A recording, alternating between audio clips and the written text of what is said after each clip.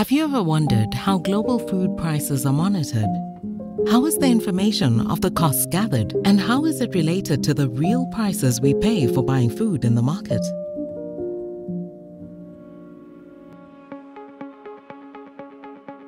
The FAO Food Price Index, which has become the benchmark for tracking changes in international food commodity prices, is a monthly price index produced and published by the Food and Agriculture Organization of the United Nations.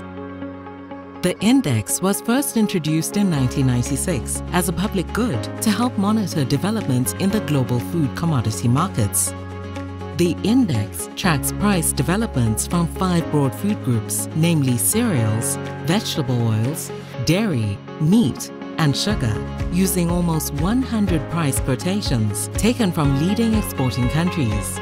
It covers 24 food commodities that together account for 40% of global gross agricultural commodity trade. These food commodities are chosen for their high strategic importance and role in global food security and trade. Prices in the various sectors are combined using trade weights calculated from average export values over a chosen 3-year base period.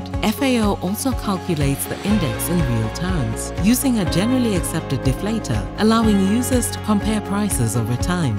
The annual price index series is available all the way from 1961. This effectively empowers nations, communities, and individuals to remain totally informed regarding food price inflations and cost trends, as well as the current state of the food market. While the prices measured are not those that consumers find in their local markets, the focus is on export prices of staple food. Items offer information on import costs, as well as guidance for many stakeholders. This helps guide decision and policy making, aiming to promote global food security and, as a result, a better, healthier future for all.